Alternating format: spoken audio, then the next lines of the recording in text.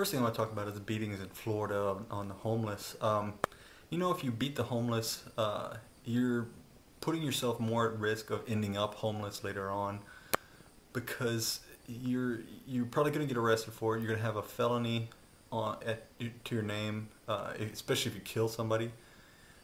These people are human, and you're human, and you're probably going to end up there. You're giving yourself a higher chance of ending up there.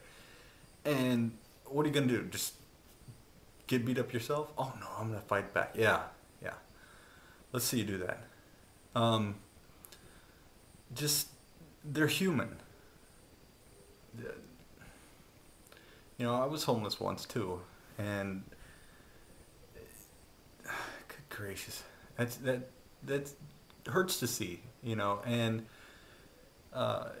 people that are on the streets try to find help, try to get off the streets. And people that are seeing this, if they witness this, obviously don't try to stop them because they'll probably come after you. But make it known that you're, well, maybe not even that. Call the police. Just do that. Wow, I want to get off that because that's a deep subject. Second one I want to talk about was shoplifting. Shoplifting, while it's always theft, in some circumstances I can see why people would do it, and I probably wouldn't blame them for doing it, even though if they were shoplifting from me, I would probably do something about it. Yeah, but if you're in a dire circumstance and you can't see any other way, then you gotta do what you gotta do. But if you're probably gonna have to pay the consequences for it. On the other hand, if you're somebody working at a store and somebody's shoplifting from your store, especially at a major chain, there are, I'm going to put link cases of deaths on shoplifting, and it shows both sides. It shows people that try to stop shoplifters and then dying. You know, if people are really desperate and trying to do this, and even if they're not desperate, they might end up desperate at the time because they just realize what they're doing and they're going to try to get away. Don't put your life at risk. Don't do it. If you're just a straight employee, if you're loss prevention and it's part of your job, then oh well. But if you're just a regular employee, don't put yourself at risk. Tell the person to stop, but don't stand right in front of them. That's just, no, don't do that. Other things, tough subjects.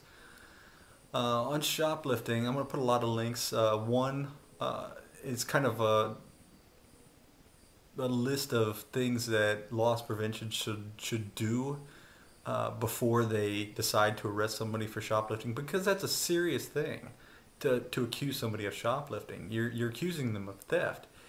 And I'm also going to link a story about a Sacramento police sergeant getting accused of shoplifting. He paid for like $64 worth of stuff, and he had some razors or something that he didn't pay for, that he didn't even, I don't think he even knew he had there, or that he didn't pay for it, and got accused of shoplifting. So it can happen to anybody. You know, anybody can be accused of shoplifting. I'm going to link some other pages about falsely being accused of shoplifting too. And there's also one from the UK. I don't think it applies that much in the States, but it's still some helpful information.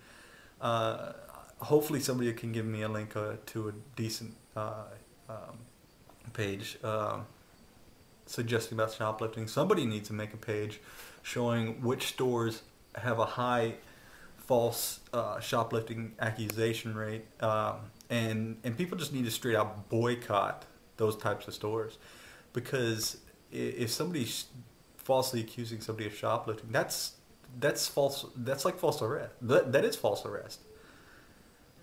And by the way, if somebody accuses you of shoplifting and you didn't do anything, make sure they arrest you. Make sure that they arrest you. Don't sign anything. Have them call the police. Don't go in the back where there's no security cameras. Obviously, if they're forcing you, you can't do much. But if they are forcing you, try to make sure some of that ends up on the camera. Don't don't fight it too much. Don't give them an excuse to kill you, because it's not, their stupidity is not worth your life. And on the other hand, if you're a store employee, seriously, are they paying you more for that? Seriously? It's not worth your life. Especially if somebody's really desperate. And if they're really that desperate, fucking let them take the shit. It's not on you to stop them. And try to stop them by telling them not to leave, but don't stand in front of them. I already said that. And there's like a girl that that gives advice on if you are gonna shoplift. I'm gonna put that down too. I don't condone smoking anything, but that's safer than shoplifting. Maybe you should think about doing that. And if it's legal in your area, like if you're in, I don't know, the Netherlands or something, I don't know, wherever it's legal, I suggest doing that. I'm also going to put a link to a shoplifting scam in Bangkok, I guess, Bangkok airport. So if you're going to a third world country, make sure you avoid places that might end up doing that to you, placing something in your bag and then arresting you and making you pay to get out. What else can I talk about this? There's so many stories I went through. I can only put so much in the underbra, so I'm gonna put those underneath. Check them out.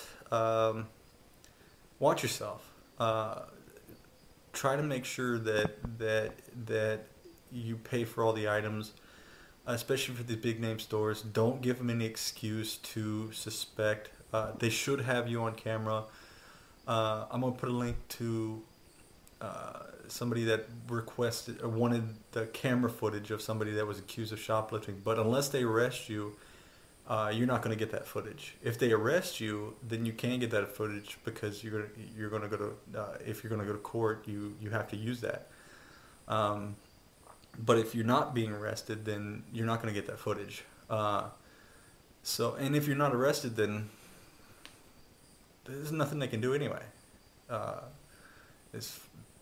But yeah, either way.